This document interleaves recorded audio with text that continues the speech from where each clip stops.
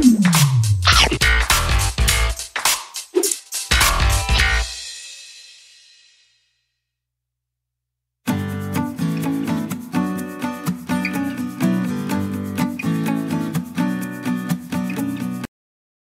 boyfriend took time off from work one Friday to move to a new apartment. It was a lot of hard work.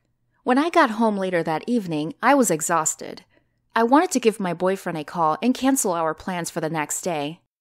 My boyfriend also got a brand new phone number for his new apartment, but as of yet, I had not learned it by heart.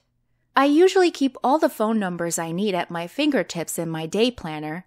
Unfortunately, I had not written his number down. The only way I could think of to get a hold of my boyfriend was to call the operator and ask for Mike Williams' phone number. I called the number that the operator gave me, but I was taken by surprise when a woman answered the phone. "Hello," she said.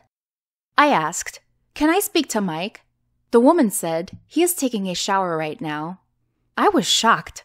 At first, I didn't say anything. "Is there anything that—" she started to ask, but I cut in. "Tell him to call his girlfriend when he gets out of the shower." I hung up the phone quickly without waiting for the woman's answer. I was a bit upset. However, I tried not to dwell on the fact that a woman was in my boyfriend's apartment while he was in the shower. I knew Mike made friends with the neighbors when he moved in, so I assumed the woman was his neighbor. She was probably just helping him clean up the place. An hour passed, and Mike had not called me back. I called again, and a man answered the phone. "Hello," he said. The voice was strange.